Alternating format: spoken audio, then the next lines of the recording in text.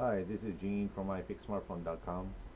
Today I got this dog chewed up USB Bluetooth dongle that I have here. As you can see, it's pretty much chewed up. The case is broken, USB port and tip is broken.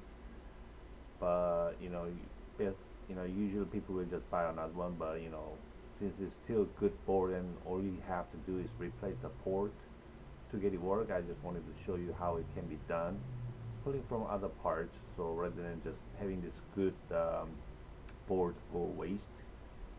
As you can see, the board is still intact, just the end tip of the USB port is just chewed up, so it just does not go into the computer port. So you just have to find another donor board like this right here, and usually it's the same design, and we just have to pull that and replace it, and it should be good to go. So just wanted to show you how it can be done rather than just buying another unit. And this actually can be applied to any other USB ports like a flash drive and whatever, if you need to recover data from a USB flash, as long as the flash itself is not damaged. If it's just a simply broken USB port, you can always get the data out and or have the board working. So I'll show you how to do it.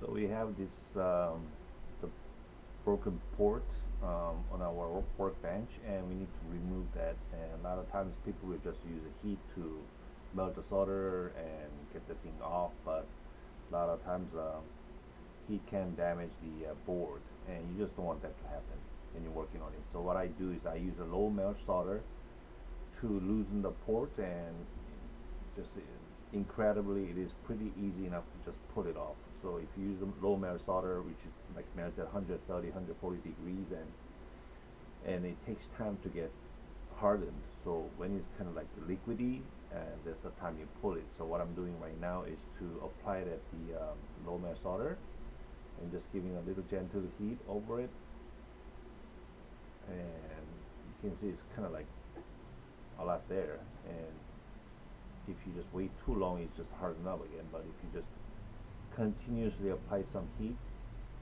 it just loosens the hardness, so it will just pop right off, and this is like the way to do it.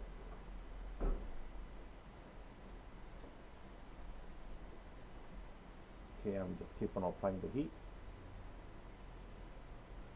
and I can feel it's moving. As you can see, the part is moving off already. It's kind of wiggling. Yep, it just comes right off. So I'm not breaking any pad or damaging the board. So that's how I get the USB port off that. So what I have to do now is just clean that part to put the new port on there.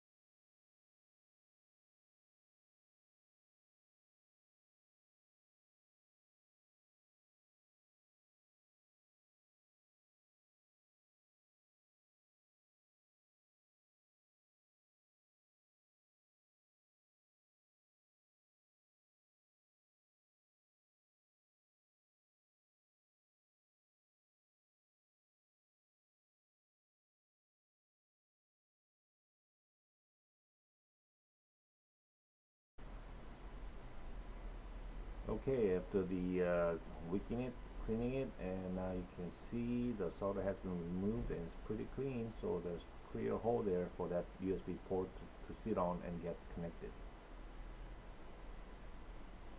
So after that, we just have to pull the another good port from another donor board and replace it.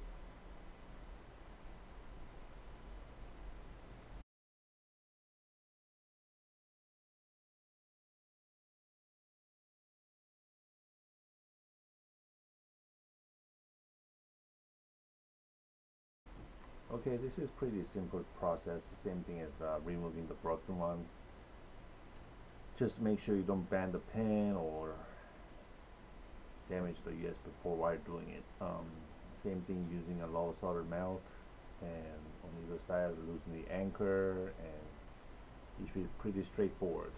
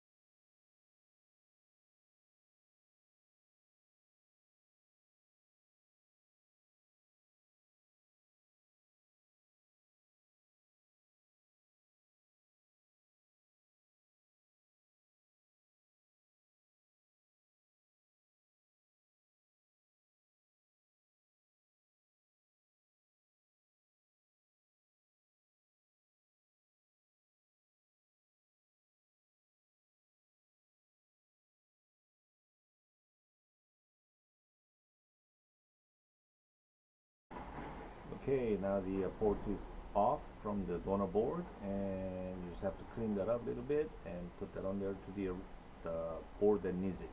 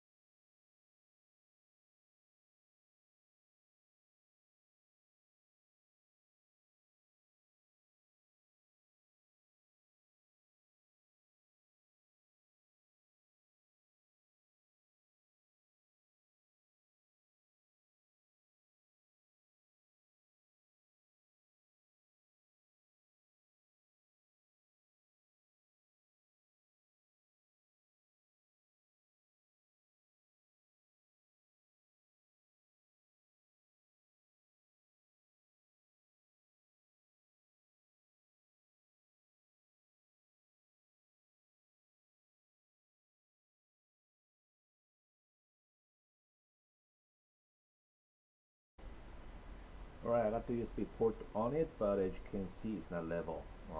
It is raised up a little bit, so you don't want that. So you can either try to like melt it, but it's pretty hard. So what I do is I use just a light heat around there just to soften the solder until it kind of gives in, so it becomes level.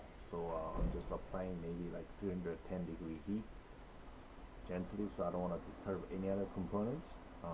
Just enough, because you just don't want that to happen. It'll be a headache. So just give it just enough heat and keep on tapping it until you feel that the solder is just softens up for that USB port to kind of like cave down a little bit. You don't want to do it too much, so as you can see, it kind of goes in. So I'm right there. I'm just holding it until it gets hardened again, and then you can see now it's like perfectly level, which is the way how you want it.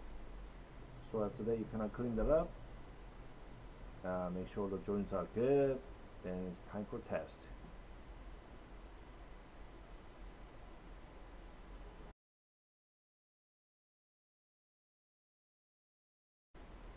Okay, we have the dongle ready, and we're gonna just pop that into our computer and see if that gets recognized.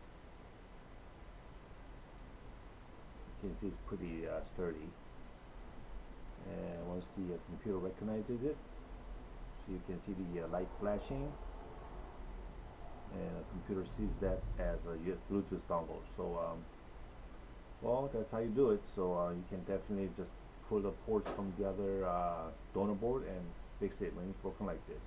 Thanks for watching.